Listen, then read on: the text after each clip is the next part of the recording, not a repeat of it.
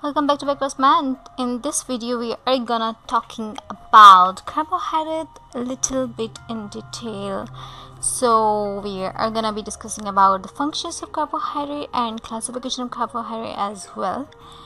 So if we talk about the major scientific definition, that it may be defined as polyhydroxy, aldehyde or ketones are compounds which produce them on hydrolysis, and they are primarily composed of elements like carbon, hydrogen and oxygen, and the name carbohydrate literally means hydrates of carbon.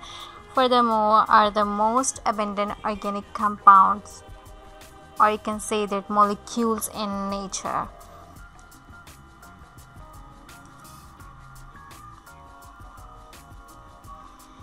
If we talk about the functions of carbohydrates, then they are the most abundant dietary source of energy for all organisms, and carbohydrates are precursor for many organic compounds as well, such as fats and amino acids.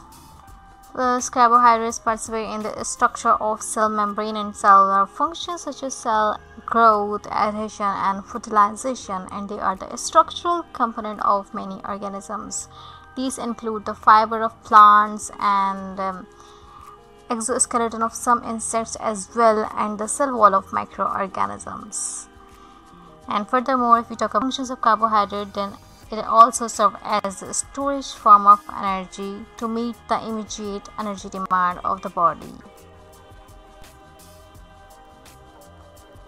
If we talk about the classification of carbohydrates, then they are broadly classified into monosaccharides, oligosaccharides and polysaccharides, and the categorization is based on the number of sugar units basically, and mono and oligosaccharides are basically sweet to taste, crystalline in character and soluble in water, hence they are commonly known as sugars.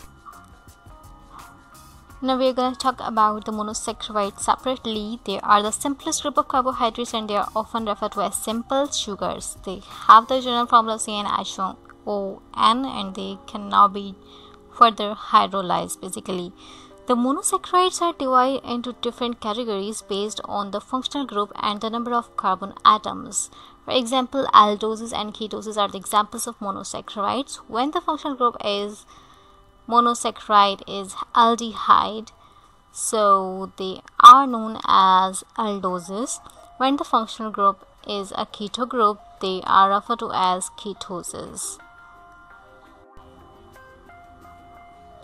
Based on the number of carbon atoms, the monosaccharides are regarded as trioses, tetroses, pentoses, hexoses and heptoses. So now we are going to study about the oligosaccharides.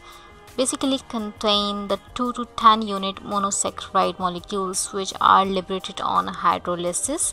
Based on the number of monosaccharide units present, the oligosaccharides are further subdivided into disaccharides and trisaccharides, etc.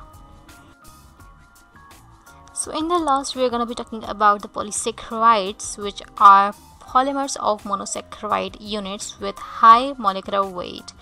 They are usually tasteless non-sugars and form colloids with water.